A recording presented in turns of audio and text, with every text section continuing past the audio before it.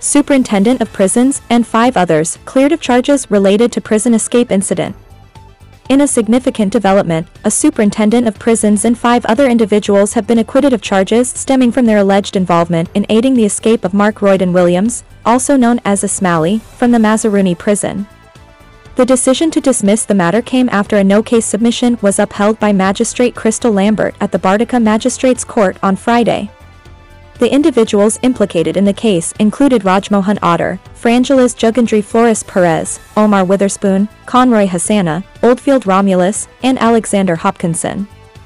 The charges against them, which pertain to conspiracy to commit a felony under Section 34 of the Criminal Law Offences Act, Chapter 801, were dismissed due to a lack of evidence. The accused, who had vehemently denied the charges, were initially remanded to prison following their arrest. However, during subsequent court proceedings, they were granted bail in the sum of $750,000 each. Legal representation for the defendants played a pivotal role in their defense, with attorney Bernard De Silva representing Alexander Hopkinson, and attorneys Patrice Henry advocating on behalf of Conroy Hosannah and Omar Witherspoon. The charges against the individuals were brought forth in the aftermath of Mark Royden Williams' daring escape from the Mazaruni Prison on May 19.